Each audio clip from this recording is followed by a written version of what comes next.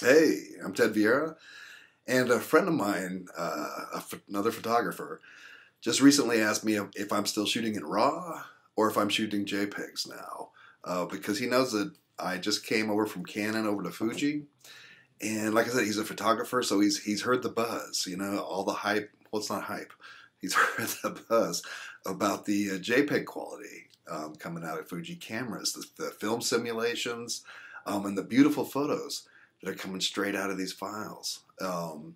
So the answer is yeah, I do still shoot RAW. Um, After I said all that about the JPEGs. When I was with Canon, I shot RAW 100% of the time.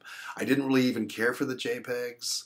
And the RAW file, right, that was just the professional's choice. That gave you all that information, all that data that you could really get in and edit and create the image you wanted, because you weren't going to get that from the JPEGs. At least that's my experience anyway. So when I came over to Fuji, yeah, I do still shoot RAW. But the difference is now I'm shooting Fine plus RAW, which gives me a nice high quality JPEG file along with the RAW file with all the data. And there's a few different reasons why I do that. And one is because if I want to get the shot off the camera and over to like the Instax printer or shoot it up online somewhere, I can do that with a JPEG. I can't do it with a RAW. I could convert if I just shot in RAW, I still could convert the JPEG, convert to JPEG in the camera and then do all that stuff. But shooting JPEG plus RAW, it's ready to go.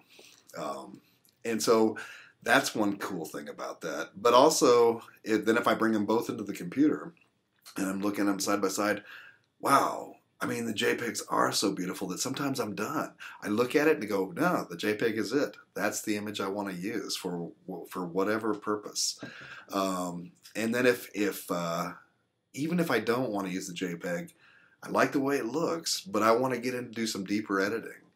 I can edit the RAW file, but what the cool thing about having the JPEG file is you can look at it and get kind of a visual example of how cool this image could actually look, because it does bring in all your shadow adjustments, your highlight adjustments, sharpness, that you've got set in the camera. So it brings all that in. So I might say, wow, look at how cool those shadows look.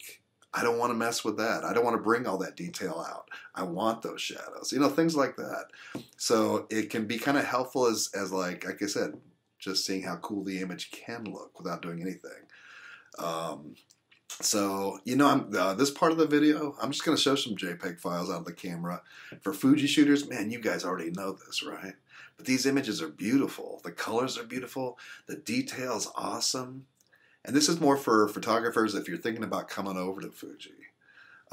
What you could have to look forward to. And even with photo shoots, just beautiful, beautiful JPEG files right out of the camera. So, this is what works for me. Everybody's got their system. Everybody's got their workflow. I'm sure you obviously know what works best for you, right? But if you're not shooting in RAW plus JPEG, try it for a while and see if this doesn't give you the same kind of experience and the help that it gives me from time to time. Anyway, hey, I'm Ted Vieira, and if you have any questions, let me know, and I will see you next time. Thanks.